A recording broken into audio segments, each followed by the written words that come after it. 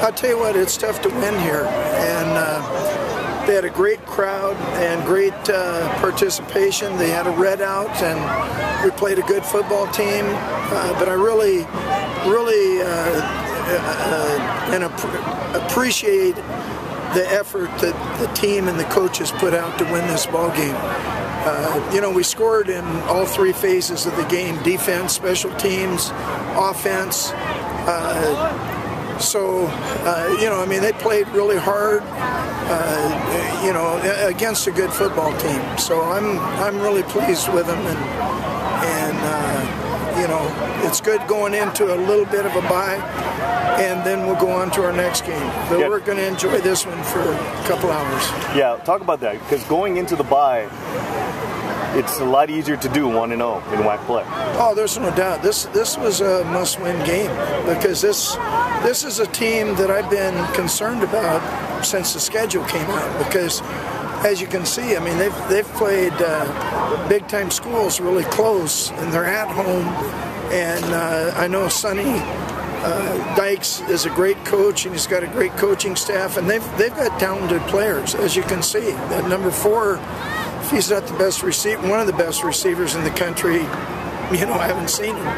But you know, they're just a good football team, and our guys really played hard the whole ball game. You know, we had little things. We were letting a route come across the middle, and the guy was just too fast for us. So we made some adjustments and finally got it corrected, and.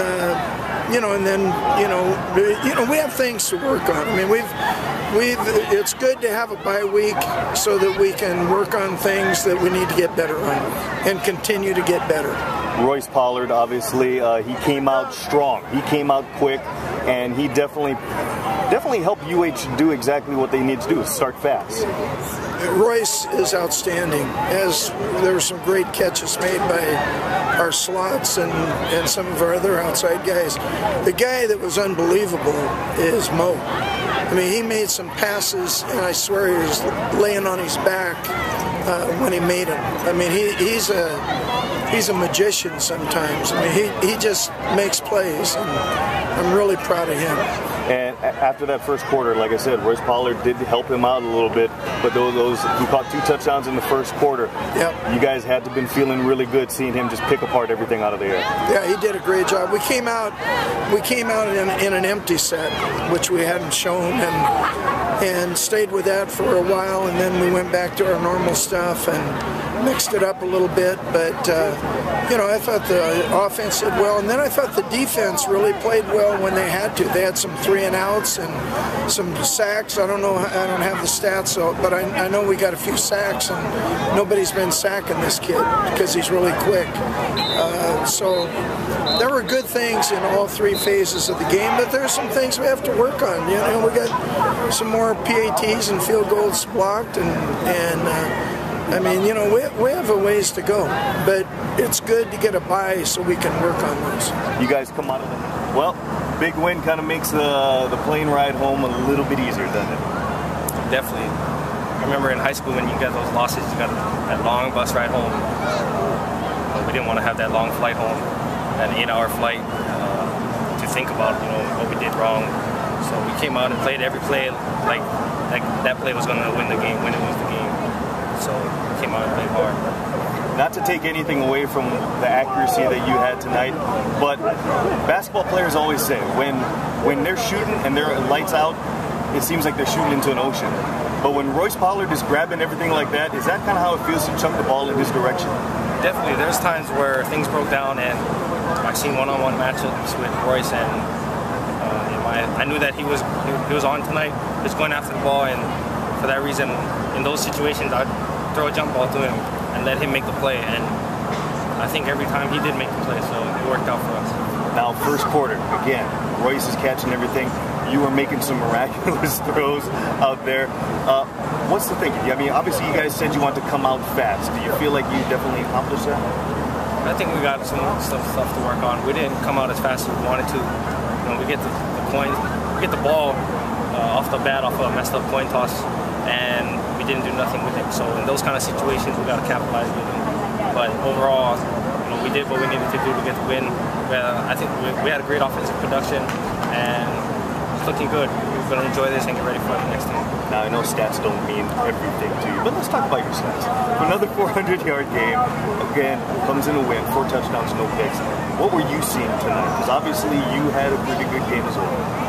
Well, we're seeing exactly what we studied from them. We knew that they were going to bring pressure. We knew that they were tough up front. They had great DN, returning linebackers, and a lot of guys that seen us last year. So we schemed very well for them, and they ran what we thought they were going to run, and we were able to squeeze the ball in there. In those situations. 1-0. That has to feel pretty good. It does. It feels. I'm ecstatic right now, and I don't know how to express it to you guys on camera, but I'm sure after all this is said and done, we're gonna still be parked in the airport waiting to go home. Now, one of the biggest reasons that this team does have a reason to celebrate is your performance. First half, first quarter, you just come out unconscious. What was going through your mind? You're catching everything thrown at you. I don't know. I was just focused. I really wanted to win, and I just thought a lot about it with film. And I was just trying to get the feel for it, especially in the beginning like that. And after a while, it just kind of clicked. Everything just fell into place. Like I said, I just wanted to win. We have high expectations. I have high expectations for everybody, and personal expectations. It just had to be done. Someone needed to do it. Yes, sir. Now it's like every game's a championship game for us. You know what I mean? Because when you play in the league, in the WAC league, if you lose, you're pretty much almost done. You know what I'm saying? So we're really trying to focus on taking one game at a time. We didn't look past this game because we knew this is going to be a tough challenge for us. And now we got to fly up to San Jose in a couple weeks, and don't look past them. Second quarter, actually halftime, you guys as a defense held them to 130 yards total. What was the mindset? What did you guys say to each other at the half? I guess basically, did you even know that you guys were stopping them as well as you were? We knew that we were stopping them, because we was getting our 3 and outs, we was getting the play stop. At first series we came out, they had their fast tempo, and we weren't really matching that tempo. A lot of us was walking around, not getting the calls, not getting lined up, so our eyes were in the wrong area. So they had a good first drive, and we told ourselves, we just have to settle down, pick it up, start picking up the tempo a little bit, match the tempo, and just get lined up and play. Again, halftime, you guys limit them to